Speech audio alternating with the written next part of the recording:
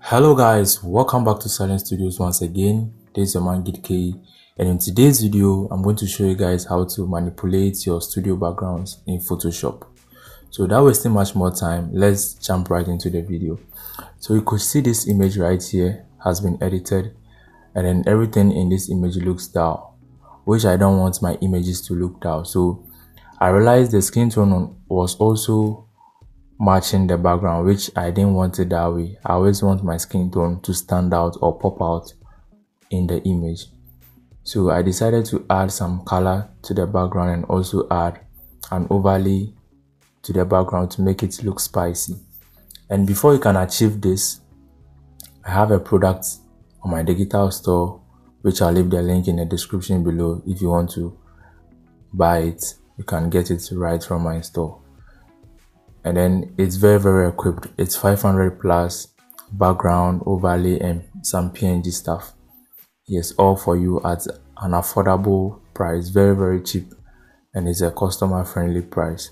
At first it was free for a limited time, and then you just have to drop something small and then you get it. So without talking much, let's move straight away. So this is the PNG pack I was talking about. You can see it's super packed. It's 541 items, and that's why it's 500 plus. So upon selecting or going through this whole pack, I decided to select this to work on or to use for this video for you guys.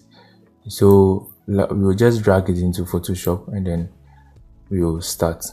So once you place your overlay in Photoshop, you have to resize or transform it to fit your canvas size. So you do that quickly.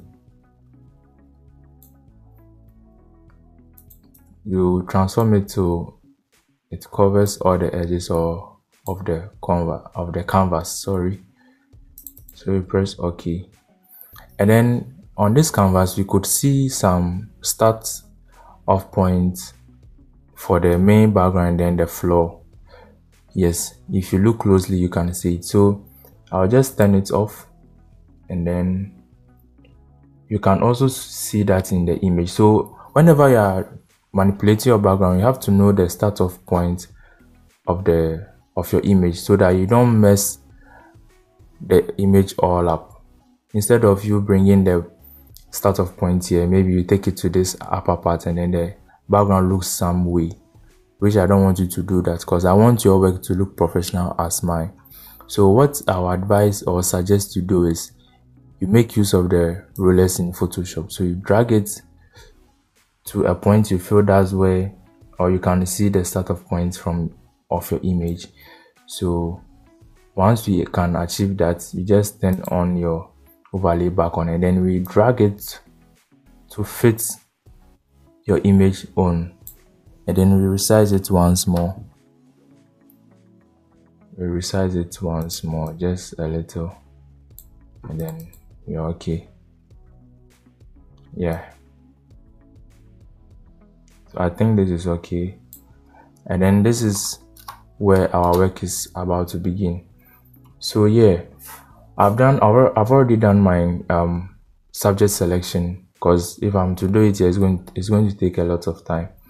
So I'll just drag my subject selection on this background. To do that, you have to hold your Alt button and then you drag it. So you can see the selection has been inverted, so you have to re-invert it, and you can achieve that with your Ctrl+I on your keyboard. I don't know for Mac, but I'm a Windows user, so yes, let's continue. And then you can't leave it this way, it doesn't look professional. So yeah, you have to bring in all the shadows and everything in the image. So what you are going to do is you are going to change the blending mode of the overlay to overlay itself, as the word states. So yeah, we change it to overlay, and then you can see it's still not looking good, though the shadows and the reflection is visible. It's not looking good. everything looks red in the image.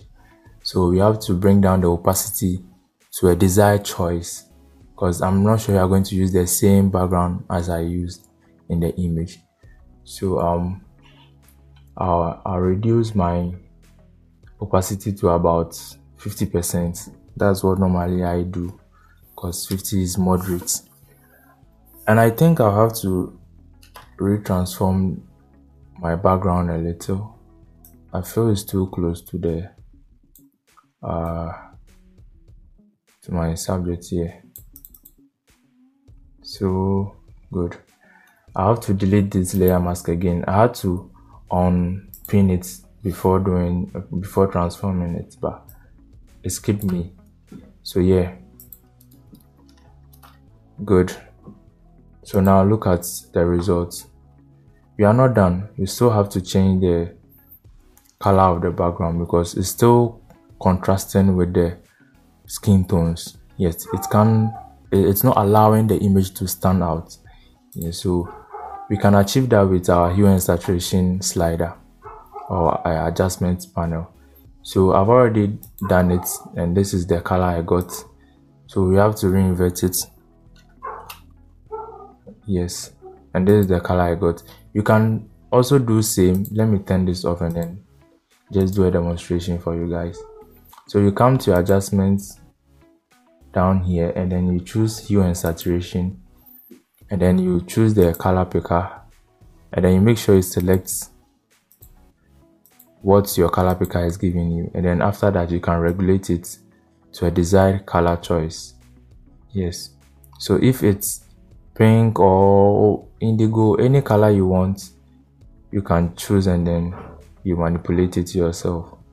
So imagine we want this, and then I just drag this into it.